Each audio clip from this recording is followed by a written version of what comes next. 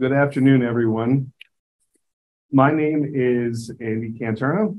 I am the account manager here in the Mid-Atlantic region, as well as the national account manager for all schools for the deaf nationwide. It is my absolute pleasure to welcome you all to American Reading Company's first webinar exclusively for schools for the deaf. American Reading Company is an organization founded and run by educators in the pursuit of love, literacy, and liberty. And our work is designed to give more to those who often receive less. More books, more writing, and more support. I want to thank you all for participating in this webinar today. I think I speak for everyone at American Reading Company when I say I'm absolutely blown away by today's turnout. As of the start of today's session, we are at over 220 educators registered from over 30 schools across the country, which is just absolutely amazing. So sincerely, thank you. Today's webinar will be accessible in both English and ASL.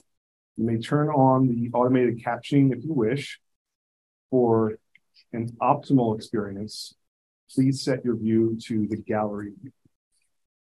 We will be recording today's session and hope to share it with all of you. You will receive an email in a few days with resources from the webinar that will include Dr. Cummins' presentation, as well as information about more upcoming events planned exclusively for schools for the deaf with American Reading Company. I encourage you to join the conversation through the chat feature.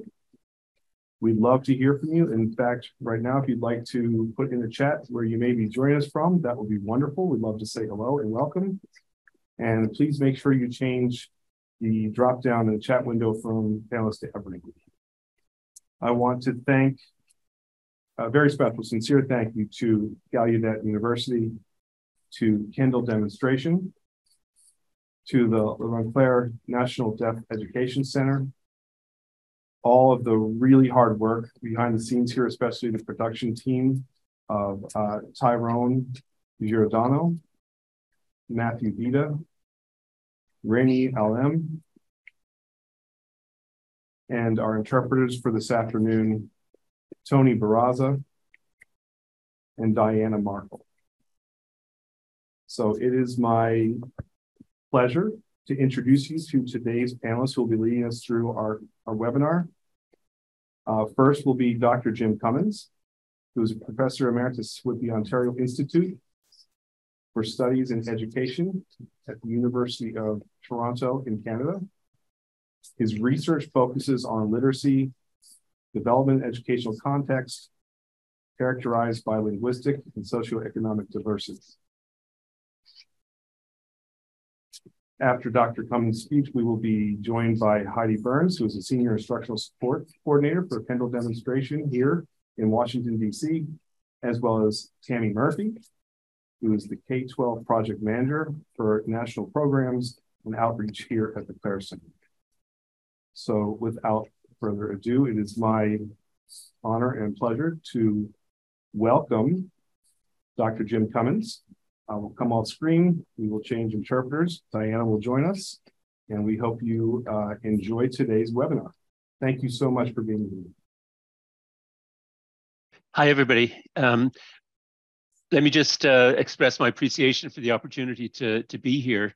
It's great that so many of you have been able to participate in the webinar. Let me start by giving you a little bit more background about my own work and how I got involved in issues related to the education of deaf and hard of hearing students.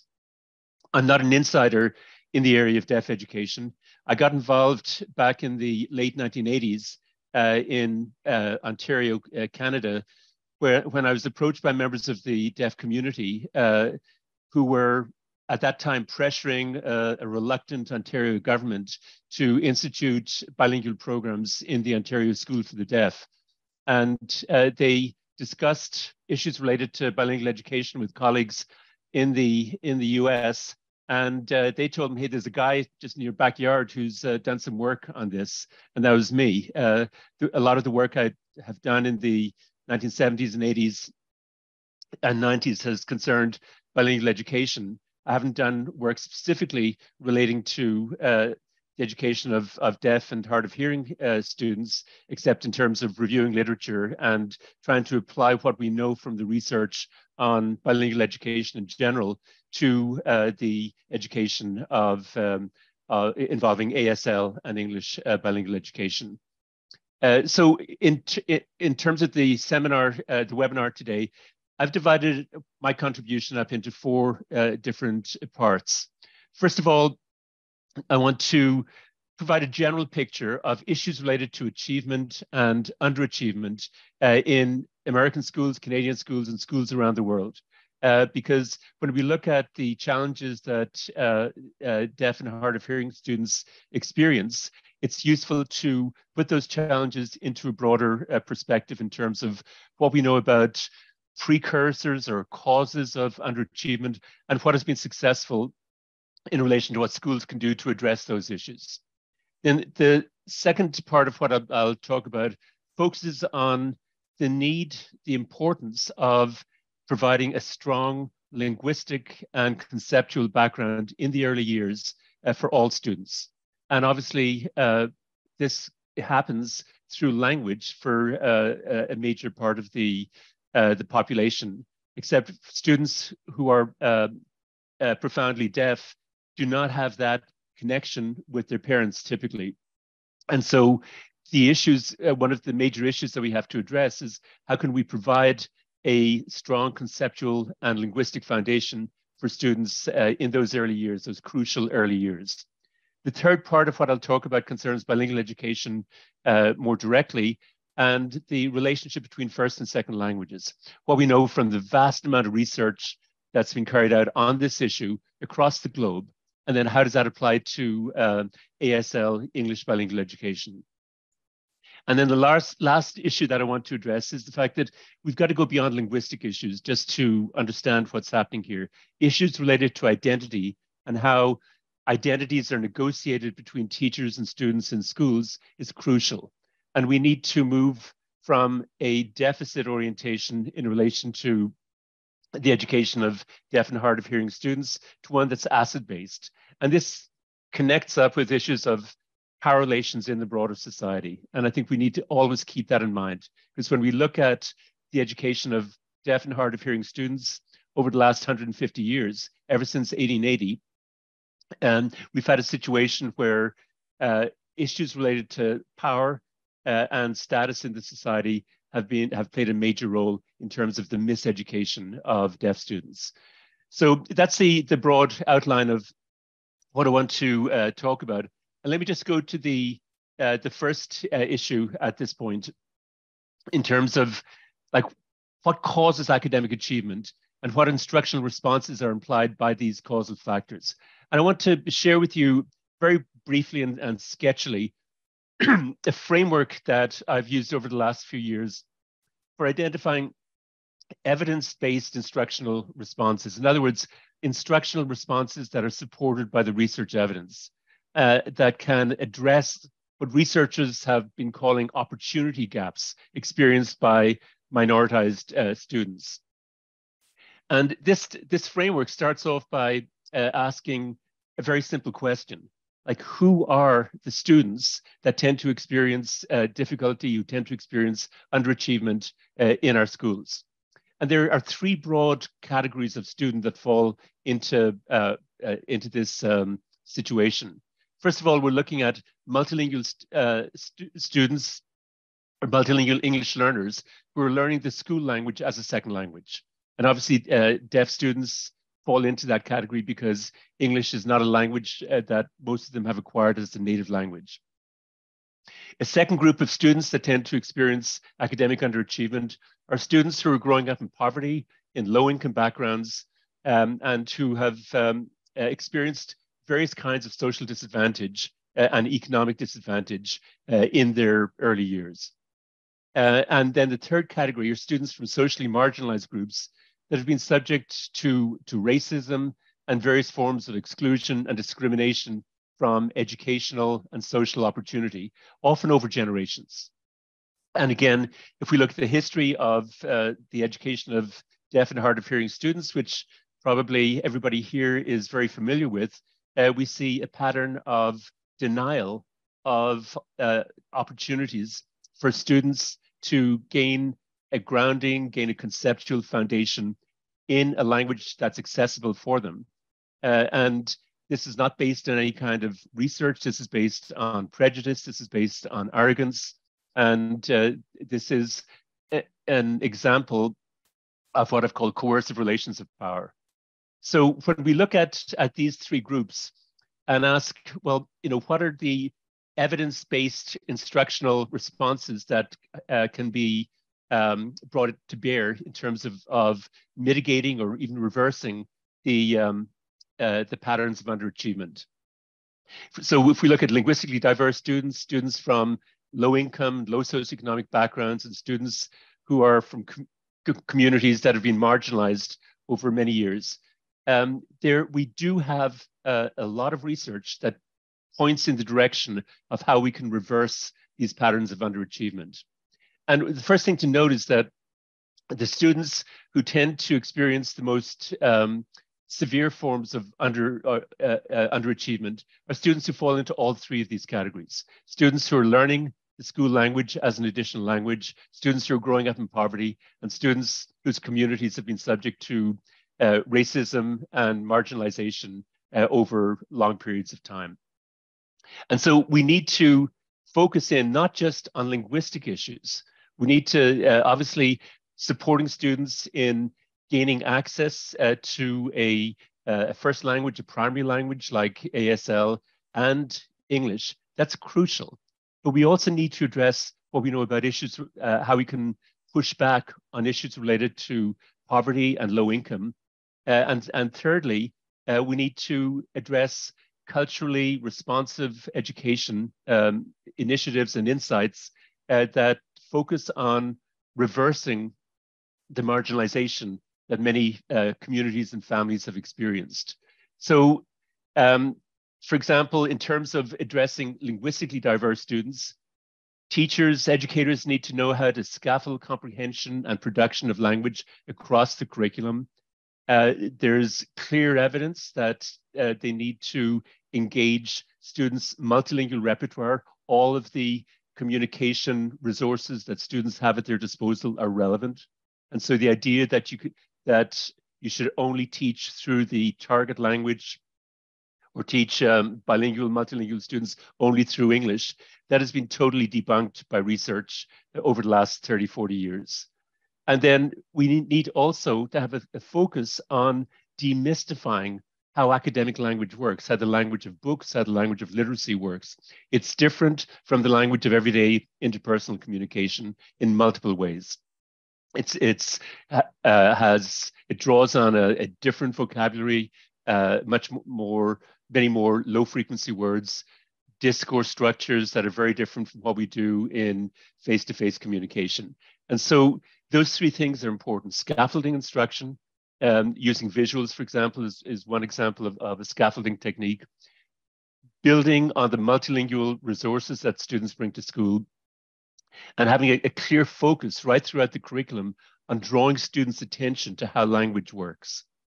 Obviously, we could go into detail in all of those things, but I just want to give you a sketch right now of what this broad framework looks like.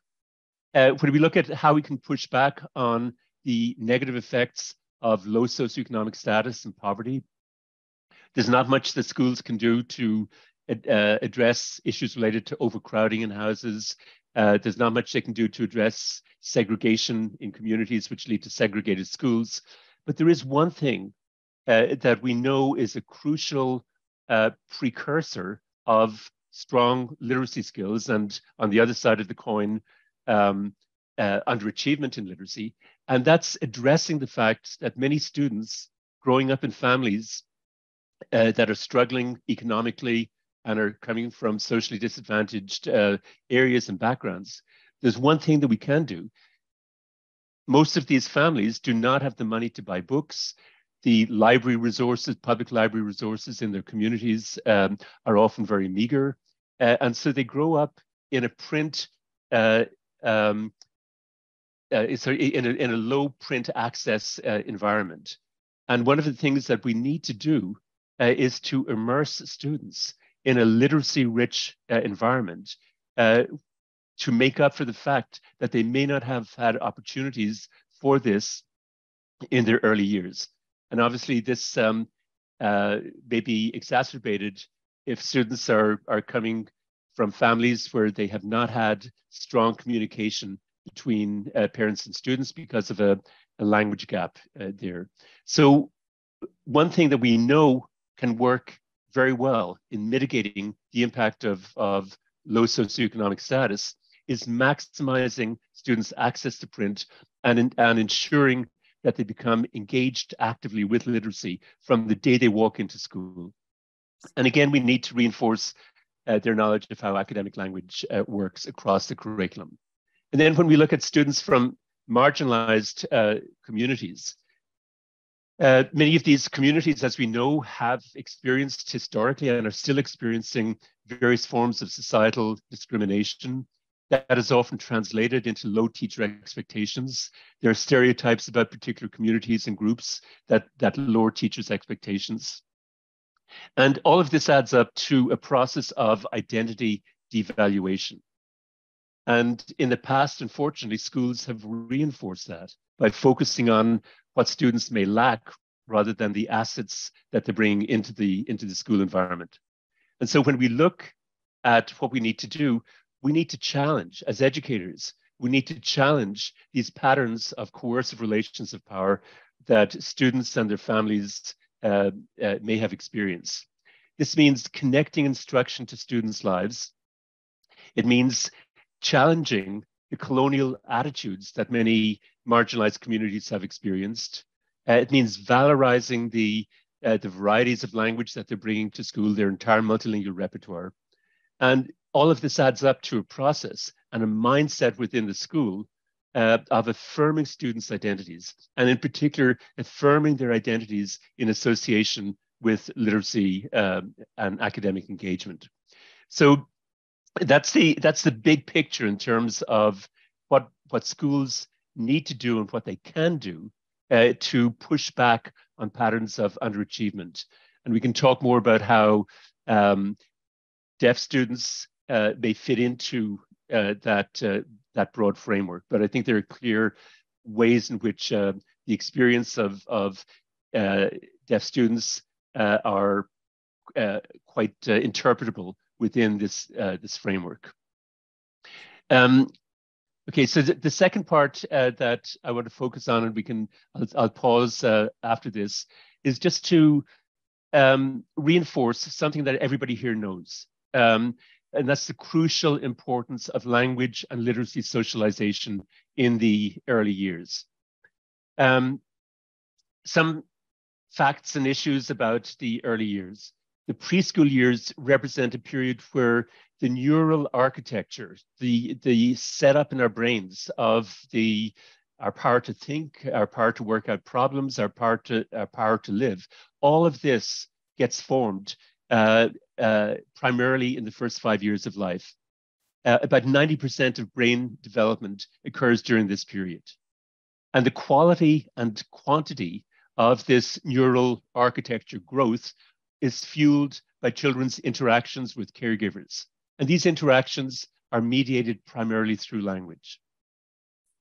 And one aspect of language interaction that is incredibly important in terms of future literacy development is the extent to which there is exposure to the language of print, the language of books. Children's shared book reading experiences exert lasting influences on their subsequent literacy development. And in recent years, with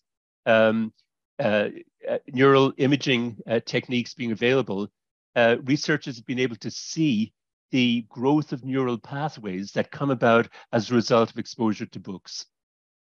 And so it's not just language development in the narrow sense that we're talking about. It's also literacy development or pre-literacy development, literacy socialization that we need to focus in on. And again, we can talk about that some more, but there's a quote that I'd like to share with you from Louisa Moats and a colleague who summarized the research related to the benefits of reading aloud to children as follows.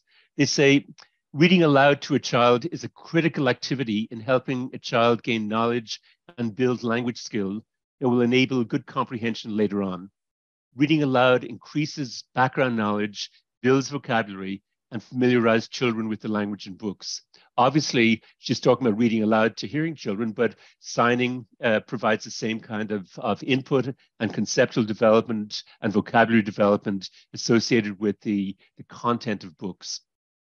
And so a challenge, and again, this is a major challenge because it's often not focused on that much in the early education of deaf and hard of hearing children, is to how can we create contexts at an early stage in their lives where they're not only developing communication skills through ASL and depending on the child and the opportunities available in particular contexts, possibly through some residual hearing or through cochlear implants that some children may have. How can we ensure that there's a rich interaction going on linguistically, but also associated with the language of books? And so Hall and Motes, the researchers that I quoted, point to research that highlights the additional benefit of interactive story reading. So by interactive story reading, what they're talking about is reading an interaction between parents and children that encourages active listening, active interpretation and dialogue, and engages children in interaction about the story by means of open-ended questions. So it's not just children being in a passive role in relation to reading, it's interaction, it's expansion of what's in the story. And when we look at the impact of this and the fact that many children from low-income backgrounds have much less access, much less of this kind of print socialization than children from higher income backgrounds. They have much less access because if families are struggling to put food on the table, they probably don't have a lot of money to go out and buy books. But by the age of 17, students from low-income families exhibit a 4-year lag. They're 4 years behind in their reading achievement when compared to the reading achievement of students from more economically advantaged families. And clearly, similar statistics have been at play in the education of deaf and hard of hearing students over the years. That's the second part that I want to highlight and emphasize. The third part concerns bilingual education and cross-linguistic transfer. What do we know about the effects of ASL English bilingual education? Does it operate the same way as with the languages, spoken languages? Are the same factors operating? If we have an ASL English bilingual program, does that mean that children are going to be held back in their acquisition of English? All of these questions have been played out over the years, and there's been resistance to the setup or the establishment of bilingual education programs in many contexts. I mentioned the Ontario context and the struggle over many years that the deaf community had to engage in to gain bilingual education programs in the Ontario School for the Deaf. And it's still a struggle in many contexts. So the reality is that students' knowledge of American Sign Language strongly facilitates their English development. Again, probably everybody here is very familiar with the fact that deaf students from deaf parents tend to do better academically than deaf children from hearing parents, for the simple reason that deaf children growing up in a family where ASL is the language of communication, where there isn't a communication gap between parents and children, are getting that conceptual development, that linguistic development in the early years. And that provides them with a foundation that they can build knowledge of English on. Children who are not getting that language and literacy socialization in the early years because their parents don't have competence in ASL, or even in many cases signed English, are often experiencing a gap in communication that has neurological effects. And that puts these children at a strong disadvantage in terms of sustained academic development over the years. And so I'll just quote you a little passage from a major study that was done called Promoting the Educational Success of Children and Youth Learning English. This was a publication by the National Academy of Science, Engineering, and Medicine. It's a highly prestigious body. And they reviewed the research on bilingual education and the achievement of students who are learning English as an additional language. And they found that when students had a strong basis in their first language, that helped in terms of learning a second language. They also found that children in bilingual programs, for example, Spanish, English bilingual programs, were doing at least as well and frequently much, much better academically than children from similar backgrounds in all English programs. And they say in relation to deaf children, they say, and this is a quote, studies of deaf children learning American Sign Language and English offer strongly compelling evidence that first language development facilitates second language development, illustrating the effect even across different modalities. Thus, it appears that learning a language early establishes a general foundation that can be engaged for later language learning and literacy. And there's a large number of research studies that's been carried out over the last 20, 25 years that show exactly this pattern. Adults and individual students who have strong knowledge of American Sign Language or another natural sign language in different countries tend to do much better in terms of English literacy than students whose American Sign Language is less well developed. I've used a visual metaphor to talk about these issues. I've talked about the common underlying proficiency. So that if you imagine an iceberg and think of language proficiency as an iceberg, where what you see above the surface is only a small fraction of what's really important that's below the surface. As you know, the mass, the volume of an iceberg that we don't see below the surface is much greater than what we see above the surface. But some linguists have suggested that we can use this as a useful visual analogy for thinking about language.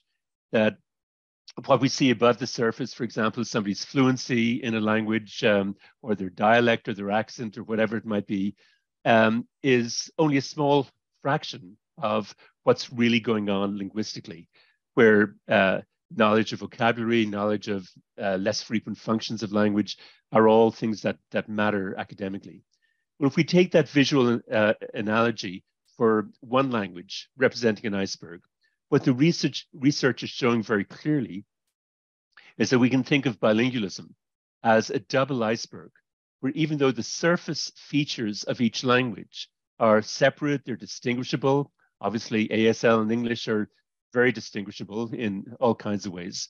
Even though they're at a surface level, there's a lot of uniqueness about different languages.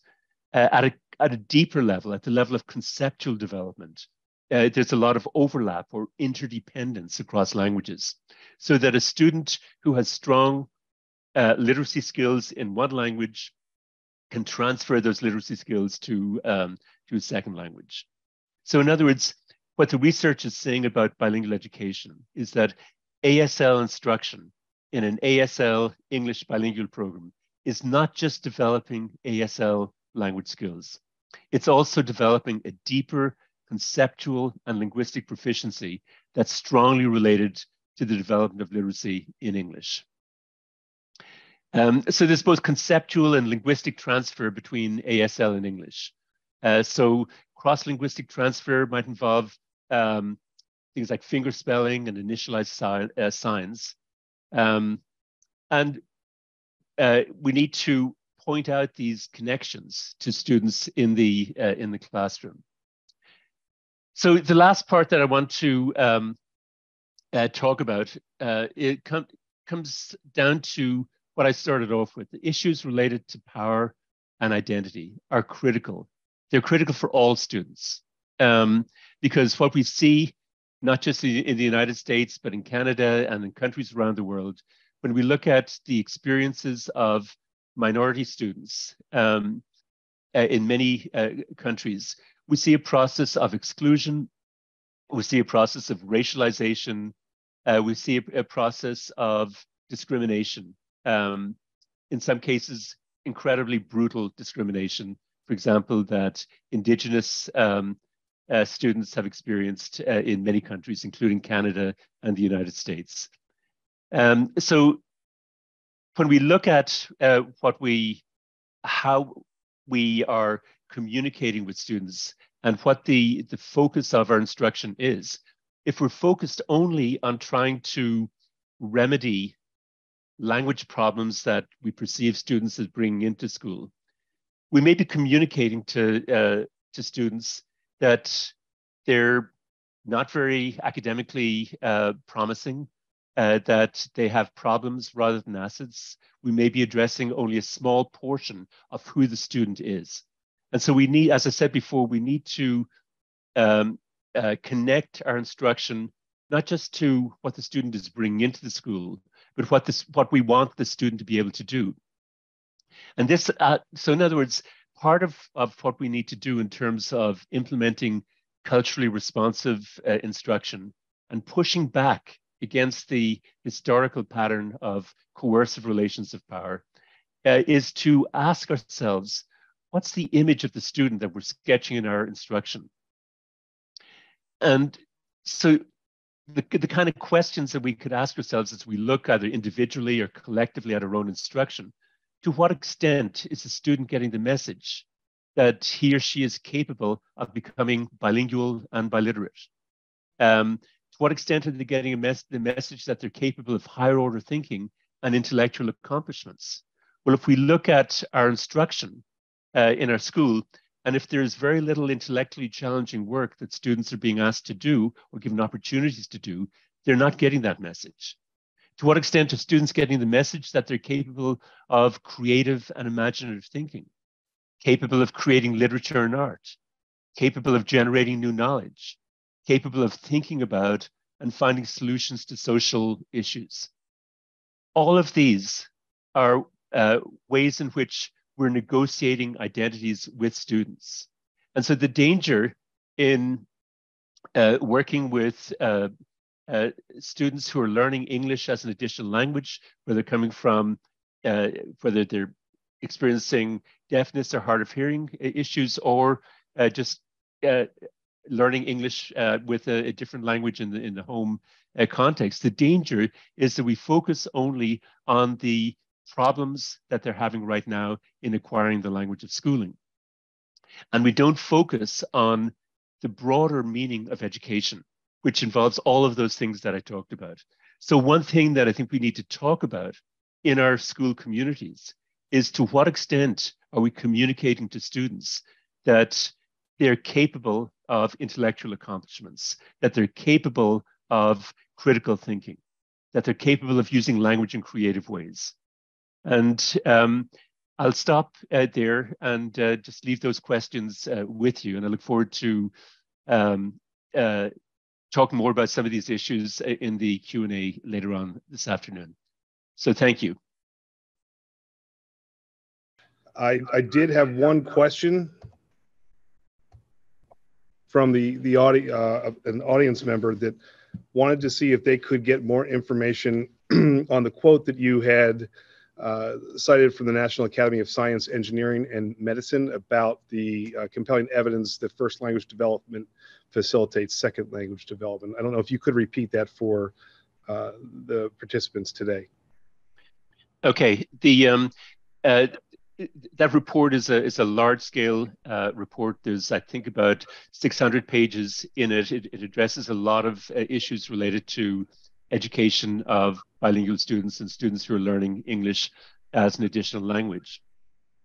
And it was put together by a committee of about 30 people and reviewed by several researchers in the field. So the results are extremely credible. And so their review of the effects of bilingual education showed, and I can share quotations related to this, showed that students who experience a bilingual education, where there's a focus on developing language skills and literacy skills in two languages, over time, by the time they get to the end of elementary school, they're doing at least as well and frequently significantly better than students from similar backgrounds who've been educated only through English, where their first language has not been part of their educational experience.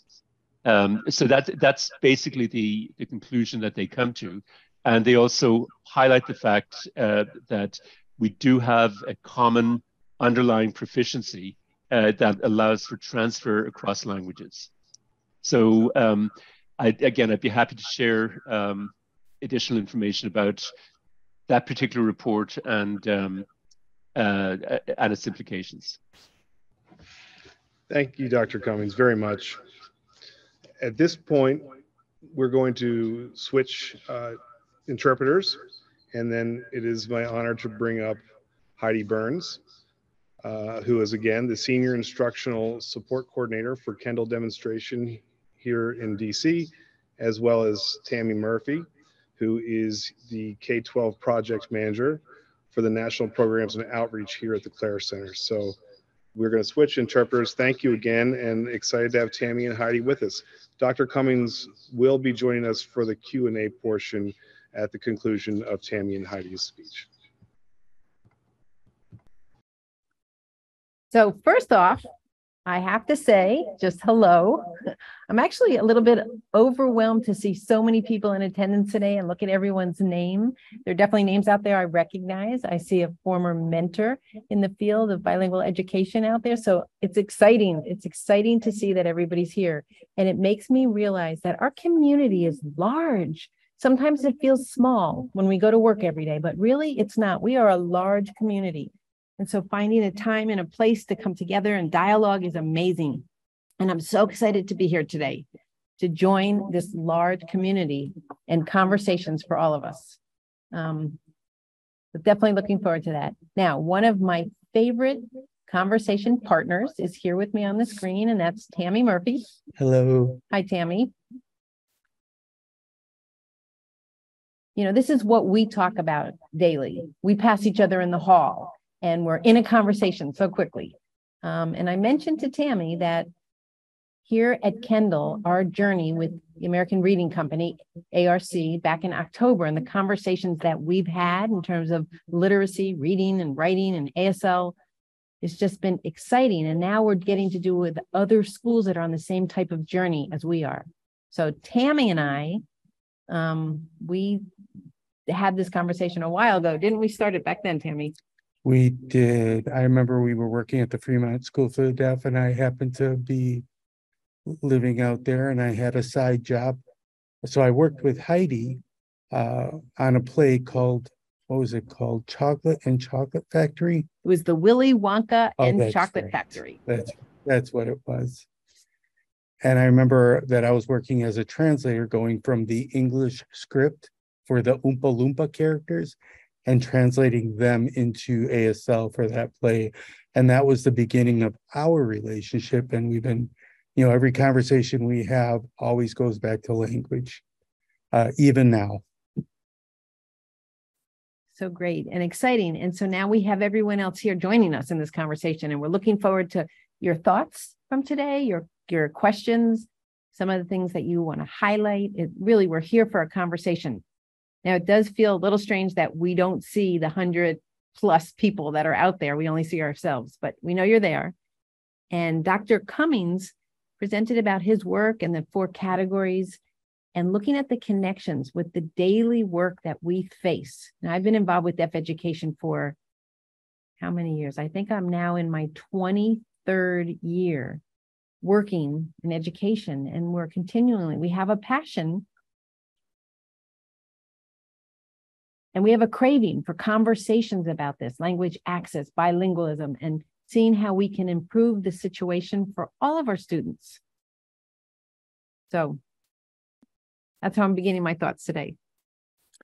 So I used to work as a teacher in Ontario, Canada, and then here as well at Kendall.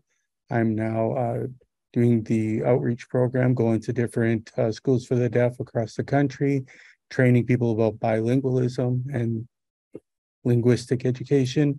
And when I used to teach, I used different reading programs, and I really felt that they weren't really designed for deaf and hard of hearing students. They just weren't.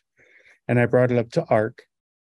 And now I'm curious. With ARC, I haven't had much experience yet, but is there anything in art that really fits in with deaf and hard of hearing education? Because we haven't had anything. So what are your thoughts? Not specifically. So it's not designed for deaf and hard of hearing students, but it's designed for multilingual frequency and resources. And what I see is the value, looking at what students bring. So looking at students' experiences from home, looking at their home language, looking at all the resources, the wealth that they come with. And that's a focus. So for me, when we look at ASL in English and bilingual education, it's not that difficult to see the connection and make that transition. It doesn't feel forced in terms of reading, writing, and math. There's not been a lot designed specifically for our community. Now, I know many people are expertise, those of you in the community out there, and you might look at curriculums and try to see best how it fits. So we can do that with this as well. And I think it's going to be an ongoing process for all of it, no matter what curriculum we use. And as Dr. Cummins mentioned, it's that mindset.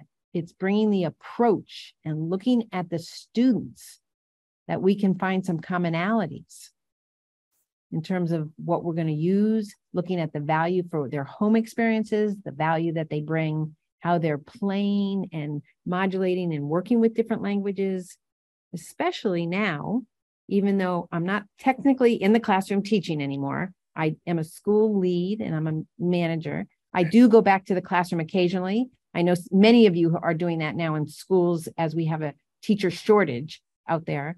So even though I'm not full-time teacher, I am back in the classroom, and I'm excited to learn more from the new generation of teachers, because things have changed from when I was in the classroom. That's pre-pandemic. And even now we can see what new teachers are bringing, new knowledge, new wisdom, new ideas. And I think we can embrace all of this and try to incorporate it in our teaching. So I think it's an opportunity for us to use this and bring all of this value together.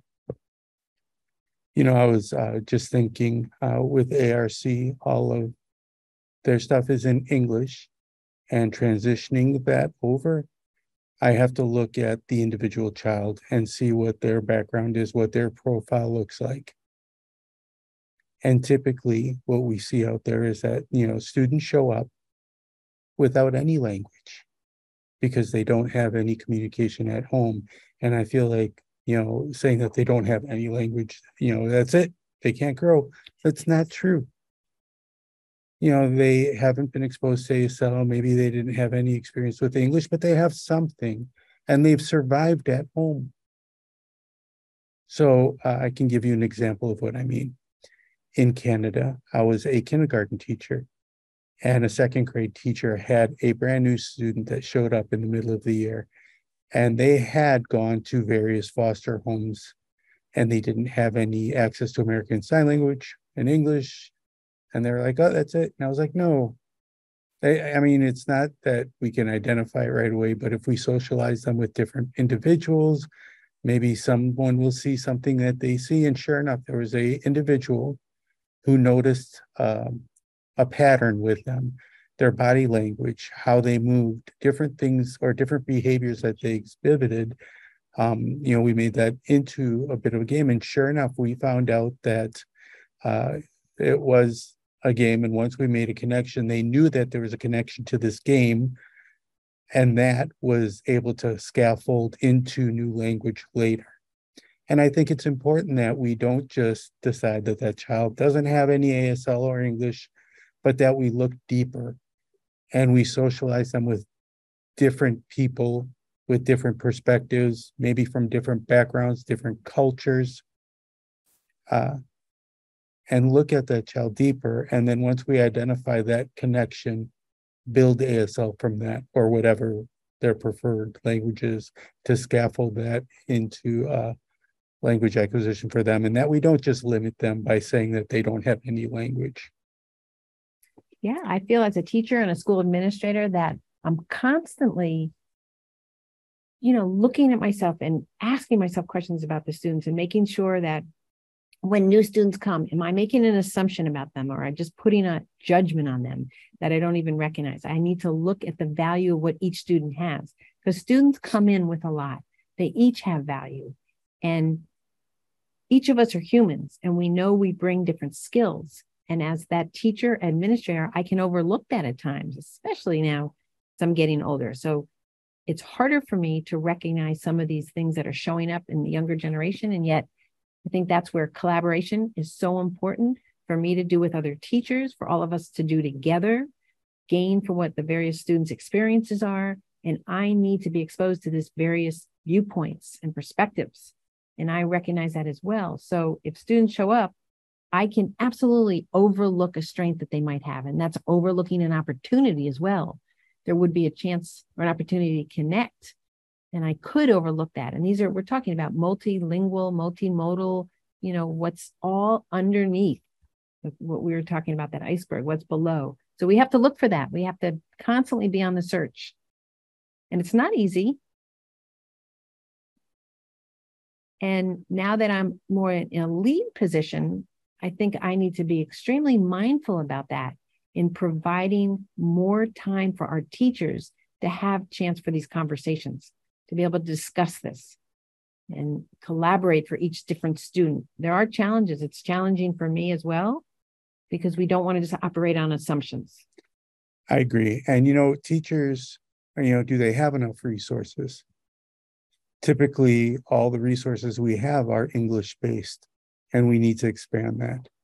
And I do know that there are some people out there who have developed their resources, but there's been no collaboration on those resources. And typically, in our classroom, we have English-based resources. So I feel bad for those teachers who are investing their time interacting with students and developing something that works for their students specifically. So when Dr. Cummins mentioned about the home, age birth to 5 being so important, I keep thinking about how we need more visual ASL videos, more socializing, and not just print. And you're right, individuals who can't afford to buy books, iPads, technology, and there's many things that we have to take into consideration. The teacher's time developing all the resources, the opportunities for access to ASL resources is just very scarce at this point. And I think that's why this type of webinar, or where we can come together in one place, something that we can share. We can increase our resources together. There's never one way to do something, but through collaboration, we can learn from each other. And I'm looking at, the things that are the names of people in the chat, people that I've met through ARC. I've had brief conversations with people across the states.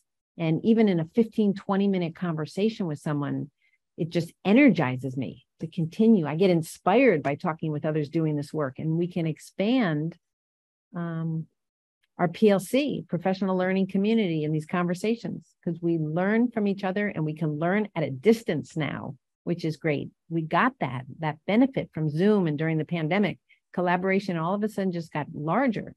And so I'm so fired up, ready to jump in and do this with colleagues out there, right? We can do this nationwide. And Tammy, it's wonderful now where we have our bilingual program. Even thinking about the visuals we could use, the charts and things like that.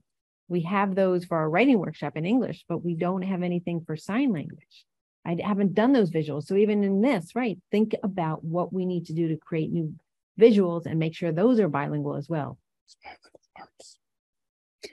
You were also mentioning the writing workshops, and I wanted to throw out there that the framework of literacy being reading and writing, but it's also visual. We always talk about it being reading and writing, but it's also expressive ASL or receptive ASL, right? We always do guided reading, independent reading, shared reading, but where is the ASL reading? Where is the guided receptive ASL reading?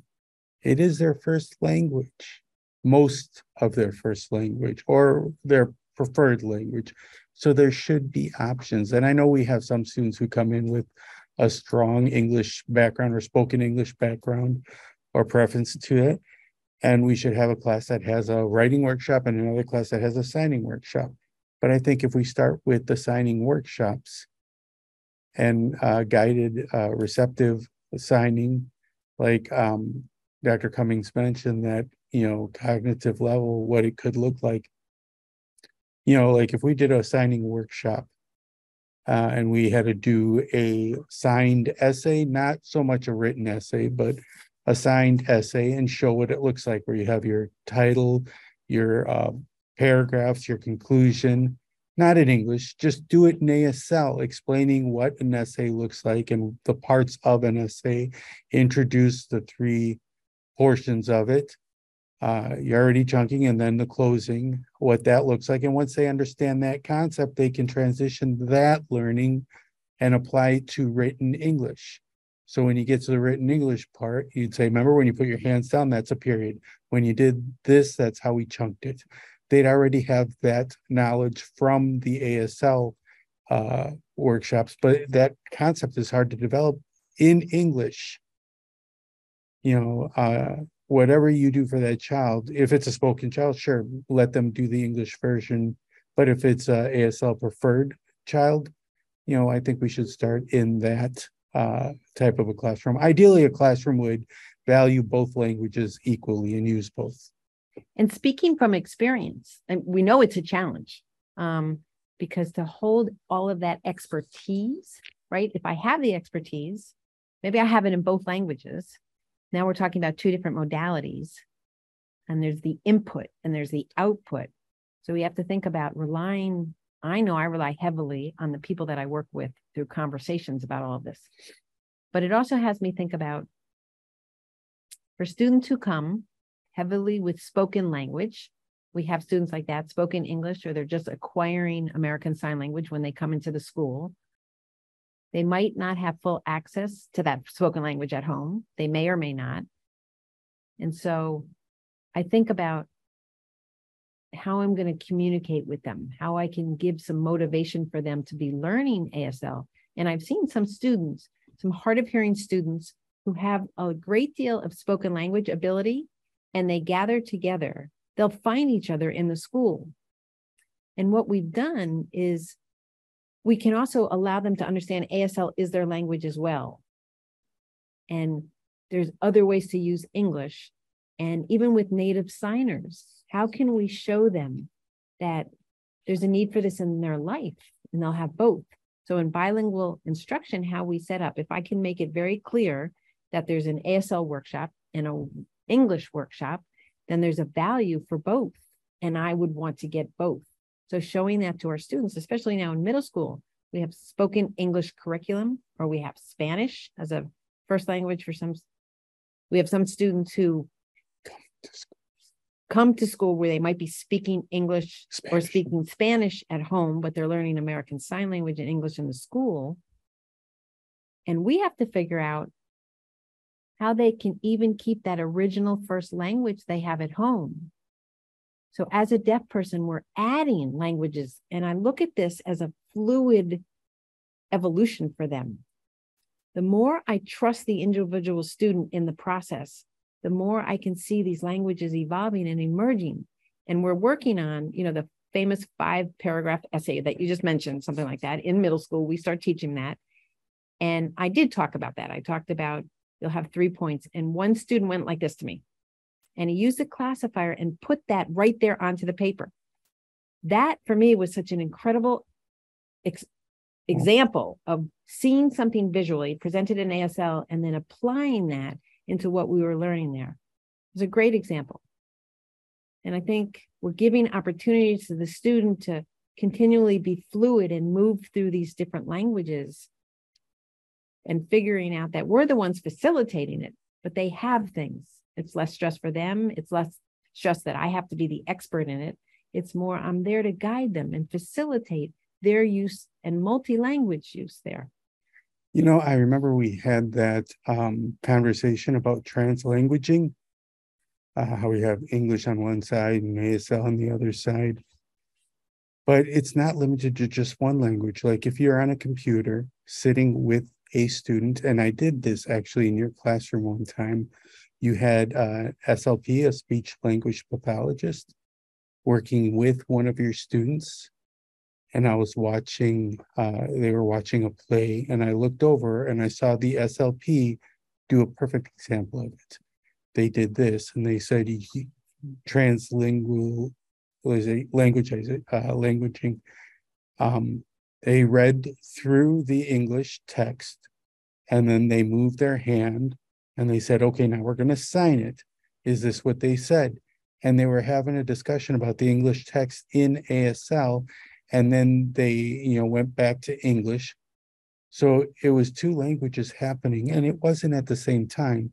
It was done consecutively, back and forth. And I think that was way more fluid, and we should allow that to happen more often, whatever would work for that child.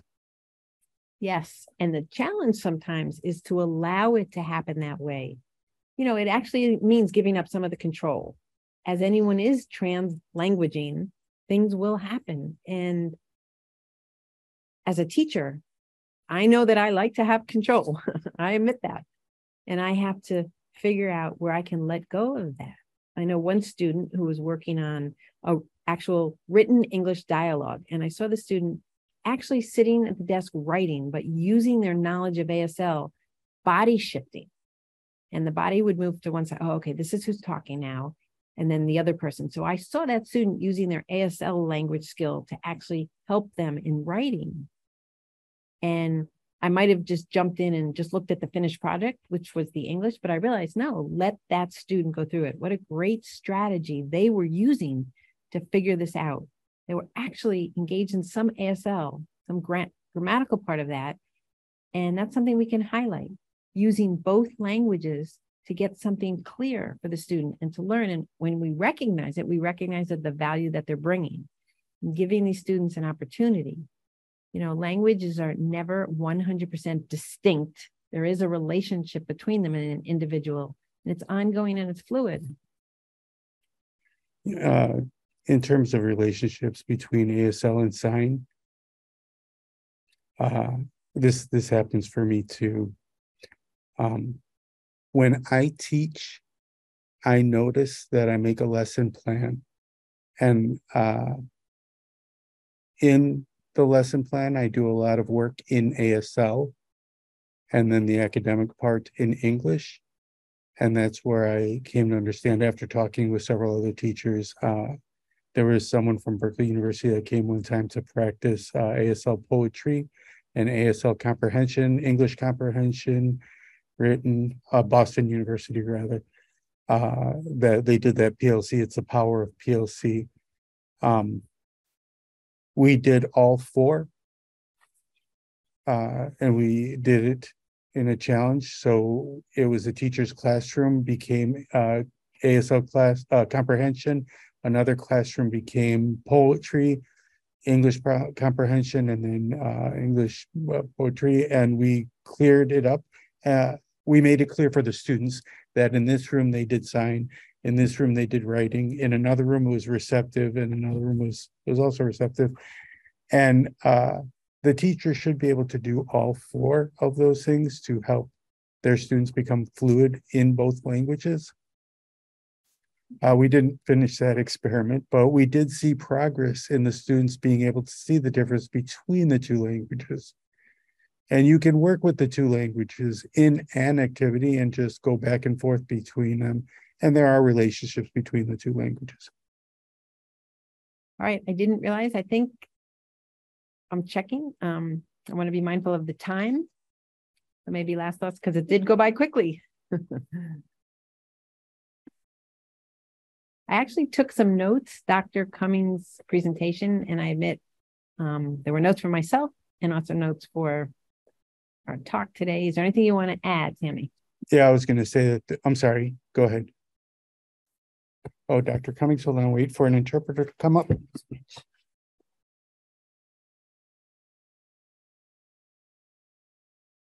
Now, Andy, is this the time now for, we should answer some of the question and answers that we've seen in the chat?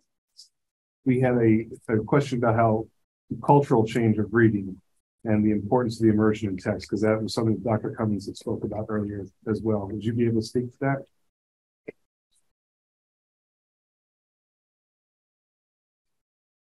Yes, I can speak from my experience here at Kendall.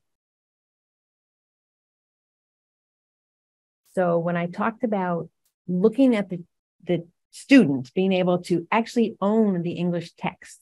So right now I'm working with older students, but this can be the same with younger students. They're very enthusiastic to say they can do it and they're motivated often. But by the time they get to middle school, they've had experiences that have deterred them from connecting with English. And they don't feel as if they actually own the ability to communicate in written English as much sometimes, or to do what the teachers ask. Now, the students are very willing to read and they're willing to actually write. But there's something about the idea of ownership. They actually own this other language, and I don't see it as much for them. And so we're starting to see a shift in that actually now. And I think probably this is because of what the Kendall teachers are doing. They're giving time to the students. They're giving them time and place to actually use text in different mediums for different purposes. And I think if we're consistent with that and we continue to do that, our students will learn this. Like reading, you're reading for you. You're not reading for me, the teacher. You're actually reading for you. And what is it that you want to do with any type of printed text? Letting them know that we can find the materials you want. We can bring in books that you want. We can help you in this way. Or I know this great video to watch or something, as opposed to the students don't know what to choose.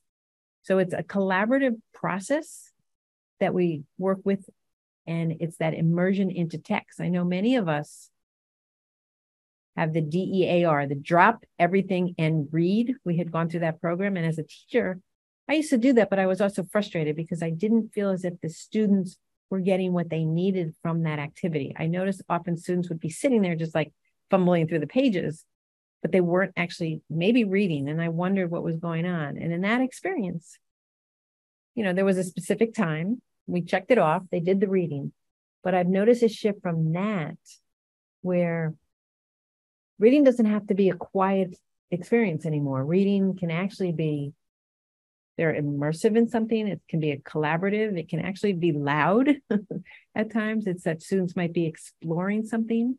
They might be sitting together with a teacher, mentoring or facilitating something that they're reading. And in a conference, I might say, oh, okay, I see this and there's a particular skill you have. And then point out to something that they're reading, or I give them something to read and use that in a conference. So it's having them own that use of the language. I've actually seen fear start to mitigate in general in our students. They're braver. They're showing a passion more for it. And it's through sharing books with them. And I've seen more excitement. It's exciting for all of us. I think it's the best part of teaching when you see your students engaging, or they come up and they want to share something with you or what they're doing, and they're really engaged in something. That is very exciting. And we're still working, where we can put that same amount of immersion and have materials and content in ASL. ASL is not just the language of instruction. That's often what it is. There's more. That's under the iceberg. There's more of it. Where else can we bring that in? And I think we need more collaboration to develop all that. We need to be working on that and building that in intentionally, as we do with our strong shared reading programs. And the ARC can provide a lot of the reading, and that's wonderful. But we can bring in more of the ASL materials and resources, I think. If I could also add to that, there has been a cultural change in reading as well in two ways. Students, like Heidi said, are less afraid of reading. Before, their fear of reading was that they had no connection with English. And so what we're doing now is we're providing, curriculum finger spelling related to reading, and patterns of finger spelling through decoding, and patterns through finger spelling, reading and decoding. In finger spelling, it's related to the reading, the decoding ability, giving them tools to decode when they read. For example, if a sentence says the boy sat on the bed, they would show a sad boy sitting on the bed, but they already had, sad, had, they sat, had, all these words. So when they read, they're able to quickly read through it. But they'd already see the boy looking sad on the bed, and then they would finger spell that word, and they'd go, oh, that just means sat, because they already incorporated the finger spelling into that. So they were able to self-correct. So that becomes more empowering for them. The more curriculum we have in ASL regarding ASL or finger spelling, I think that'll reduce their fear to reading, being bilingual. The other change I see too is in regards to social media. There's a lot more visual social media posts with text on them, so they can read and see what's going on. In the past, we didn't have that. Everything was done in just print, but now things are very visual. Videos, signing, they have words pop up on the videos, so it's becoming a place where they can access both. And access to signers. We know some of our students who know other deaf people their same age, but they're across the country. And of course, they're seeing each other on TikTok and types of social media like that. And so it's really cool when I talk about TikTok with my middle schoolers. It's a resource for them. And we have to figure out how we can tap into this. Their use of this type of various apps where there's different models, language models out there. Can I just add something? Yeah.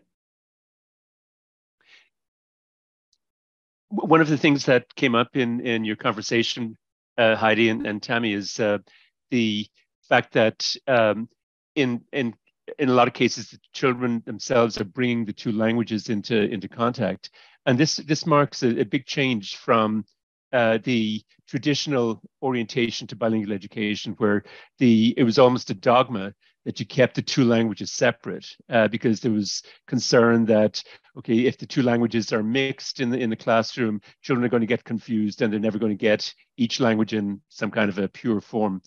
That belief has changed dramatically over the last 10 years or so, and it's partly related to the notion of translanguaging, which basically means that we try to enable students to make full use of their entire multilingual repertoire, and multilingual in a broad sense. We have the line between technology and language is changing. New technologies are bringing new opportunities. So there's all kinds of potential resources that students themselves are exploring. And so I think it's important that students have access to ASL literacy. It's important that they have access to English literacy, but it's equally important that we provide opportunities for the students to bring their two languages into productive contact. And so I think loosening up and getting ourselves free from dogmas that are no longer relevant or useful is, I think, something that is energizing, not just in the context of ASL and English, but in terms of bilingual programs generally. And so one of the strategies that some teachers have used in ASL as well as in other languages is to have students create dual language books where they might say a student might write a book initially in, say, we're talking about hearing students might write a book initially in Spanish or whatever their first language might be. And then they translate it and maybe work with the teacher, work with other students to translate it into English. And then they publish these dual language books, say, on the school website. And they're showcasing their growing knowledge of two languages. A former student who's now fairly well-known academic, Dr. Kristen Snodden, looked at this in ASL also, and students creating ASL and English books. And so that's an example of bringing the two languages into productive contact, where the students are showcasing what they can do in each language, and it provides an opportunity for teachers to provide the support to enable them to do that. And that's, I think that goes back to what Heidi was saying about taking ownership of the language, because when those dual language books or whatever kind of project it might be, when they're done in both languages or in multiple languages, for example, if we take the student who might have Spanish as a home language, and then they've got ASL and they're learning English, we do it in all three of those languages, then what they produce holds a mirror up to them in which they can see their identities being reflected back in a positive light. And that's empowering. And so the students develop a sense of competence and confidence that fuels further engagement. So I think getting away from the notion that we need to keep the two languages separate and looking for ways in which we can enable students to use all of the growing power that they have in expressing themselves with multiple resources, I think is something that can be very empowering for us as teachers too. This is Andy. We did have a question for Heidi from the chat. Cheyenne wanted to know if you're seeing positive changes as a result of the teacher's approach with the students or because of ARC.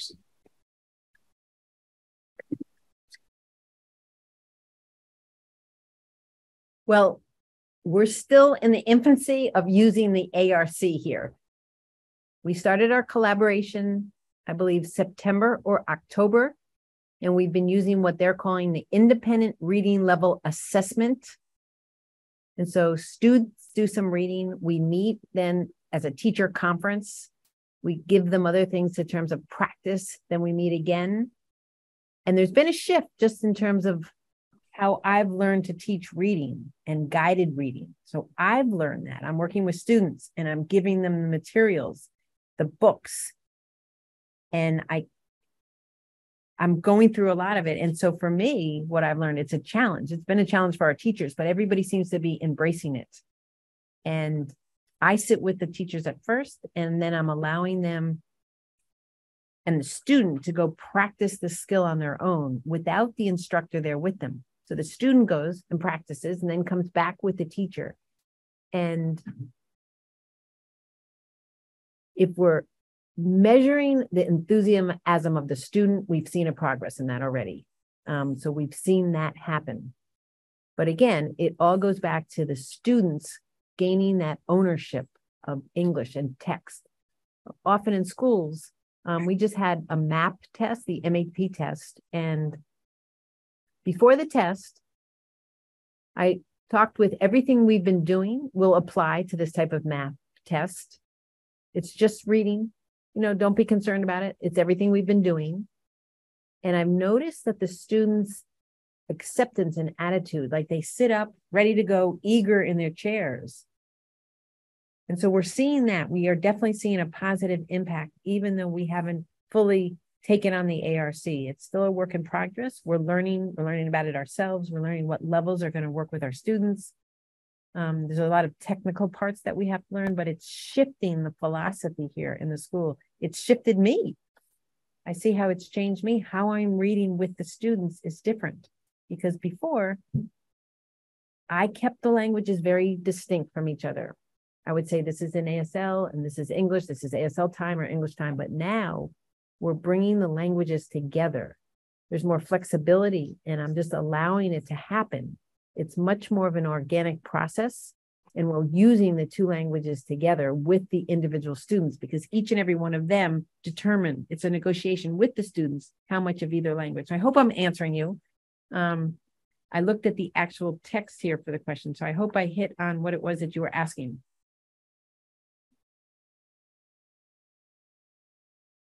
I think, yes, that it's related to use of the ARC. Absolutely. Conversations and trainings that we've had about reading, I would see a cultural shift happening at our school. This is Andy. I also wanted to just mention something that you had talked about as well, you and Tammy, is I've been amazed by the power of the PLCs internally and the amount of work that has gone in from all the schools collaborating. We do not have an ASL specific curriculum, but we're working on ways to modify. And a lot of that comes with the work that we do with the schools and with each other, which has been really nice. We've learned so much. The more we learn, the more we know what we need to go back and do to kind of help the children to gain that understanding of both ASL and the English. So there's been a lot of powerful PLCs that we're working on, and we're going to continue to do in the future with more schools as the onboarding has become. So it's been a really amazing process. Dr. Cummins, as we're running up on time, did you have any final words that you wanted to share today with all the panelists and the registrants? Just to say thank you to Heidi and to Tammy, because I've learned a lot from your conversation with each other, and also to our two interpreters who have probably struggled to make sense of some of what we've been saying, but I appreciate the effort. But I think a lot of what we're talking about here comes back to first principles. We need to connect instruction with students' lives. Why would they engage with something that has no real meaning for them? And that means getting to know our students. And as Tammy pointed out, students are coming in with a wide range of linguistic skills, experiences, et cetera. So there's no kind of off-the-shelf rule book that you can pull down and say, okay, here's what you do in this situation. It comes down to the creativity of teachers. And so I think that's why the work with ARC is probably really useful, because as far as I know, this is the first time a reading company has really sat down with educators of deaf students and saying, look, what do we need to know to make our reading materials effective and relevant for the context that you're in? And they're learning a lot, you're learning a lot, and certainly I've learned a lot from this whole conversation. This is Andy. I want to just personally say thank you again, Dr. Cummins, Heidi Burns. Heidi's amazing. I've been working with Heidi for a few months now. I feel like I've been working with her, which is absolutely wonderful. It's been wonderful getting to know Tammy. She has a wealth of knowledge. We can get your contact information. I also wanted to just let everyone know that we will be also hosting what's called a Seeing is Believing. It will be hosted by the wonderful staff of the Delaware School for the Deaf, and that's going to be taking place on the 28th of March. And it'll be an opportunity to see pieces of the American Reading Company core instruction virtually, and then participate in a Q&A with the staff, which should be a lot of fun, and another good way to kind of see some of the things that we've talked about today in action. And then I will be also attending this year's CEASD conference out in California for the second year in a row. So if you are out there, I would love to say hello, and so please stop by and say hi. But we will be sending the slides that Dr. Cummins had planned. We'll also be sending the link out for the recorded version of this, so you can share this with whoever else may benefit from it. And again, a million thank yous to everyone here at Gallaudet, Kendall, and Ricardo. It's been absolutely wonderful. So we cannot thank you enough. enjoy the rest of your week and have a great day. So thank you, everyone. Yes, thank you.